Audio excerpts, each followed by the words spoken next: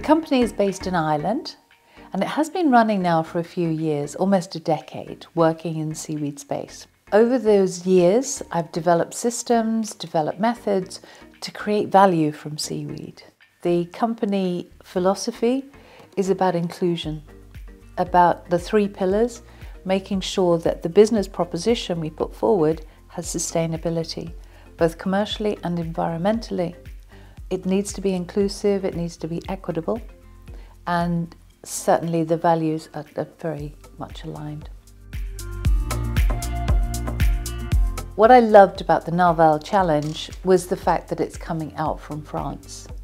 French has a steeped history in producing high quality seaweed, has a rich history of biotechnology, of innovation and passion. And that's what I want to harness.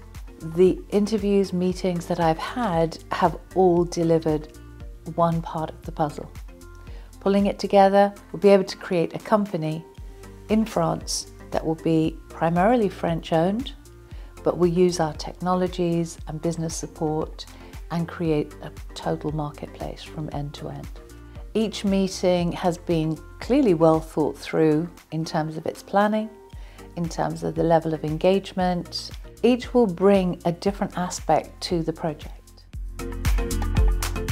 I think the significant impact that I would take away is the enthusiasm to embrace this project. The French embrace this at every level.